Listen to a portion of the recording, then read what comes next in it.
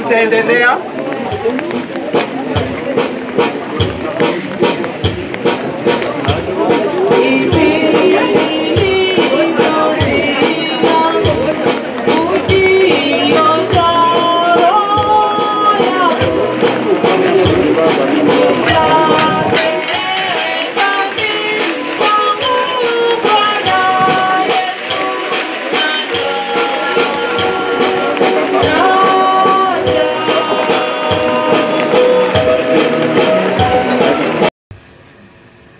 I have lost a mother.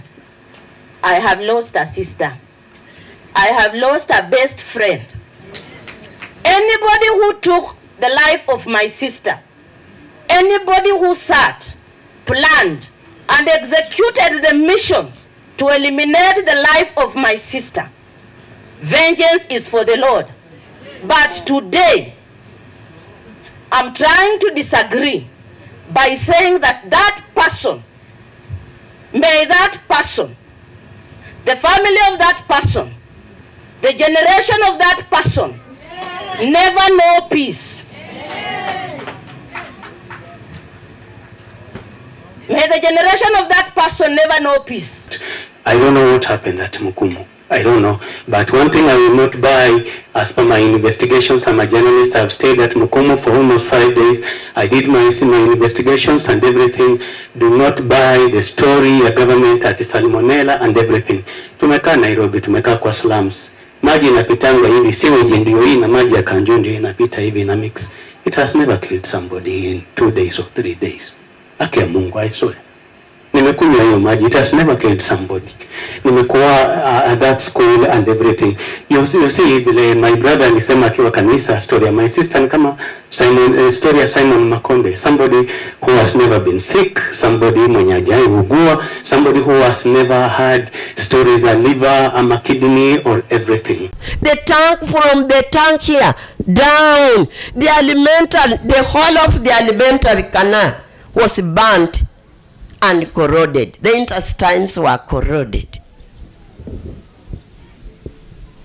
And if that was really water, I think they better do something before another teacher follows or before other students follow. It is very painful to lose students, to lose the teacher. And if it was calculated, it was just calculated for the boarding mistress. These girls were just sacrificial lambs. The girls were just sacrificial lambs. But the aim was Juliana Mijeva. It was a cover-up. The whole school of 2,000 students, why only 2, 3, 4 are dying, are having a problem? And one teacher. So when, on that fateful day, when she was now telling me these things that my brother-in-law said here, I broke down because I had always known Juliana to be a very strong person. I had always believed that the children are safe. But when she said, I'm leaving these children in your hands, nimechoka.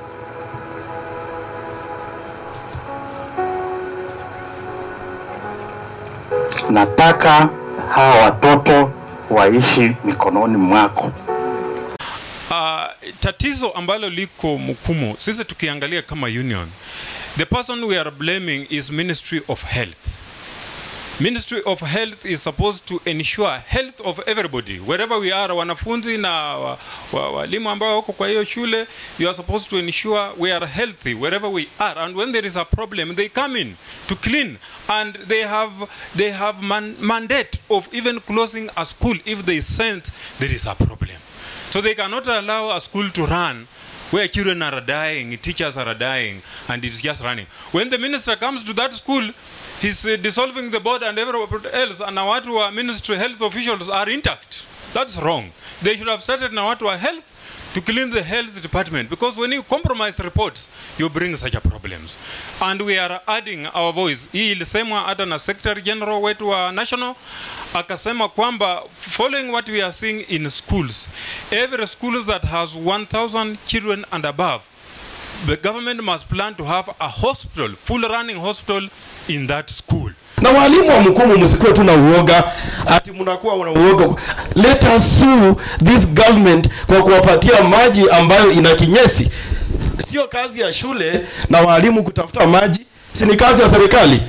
Na hiyo Minister of Water Kakamega na Sanitation Kakamega, corporate Kakamega branch, saidia hao walimu, msifungue hiyo shule. Tunasikia wanakimbia tumfungue. Mkifungua mtakufa tena. Let us ensure kila kitu iko mzuri, ndio msiende njia kama mwenzetu Juliana. Tusikimbie kufungua hiyo shule kwa sababu leo Juliana amewacha hii kitu stima. Leo Juliana amewacha watoto wake, si Mukumu inaendelea. Sasa usikimbie kurudi Mukumu, ati wewe unapenda Mukumu sana. Mimi nafunza na Machanja, hata kuja transfer huko ama enda Kakamega High School. Ndio usikufe kama Juliana, si hivyo? Hajakufa uzee, ni kifo very painful. Ndugu yetu Msungu, pole. Kama itawezekana hata kupe Kakamega wako hapa tukusupport. Tusitaki serikali kwa kifo ya huyu mama.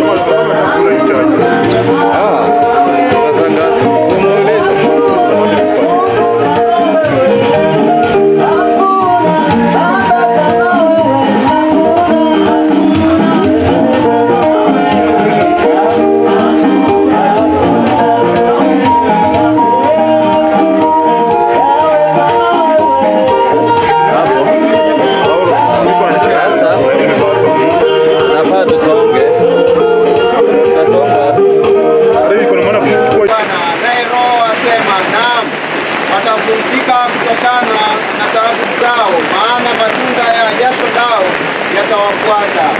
Hivyo basi tukimwamini Mungu atupae neema bila kiasi na thawabu ya utakatifu kupitia kwake yeye Yesu Kristo, kwa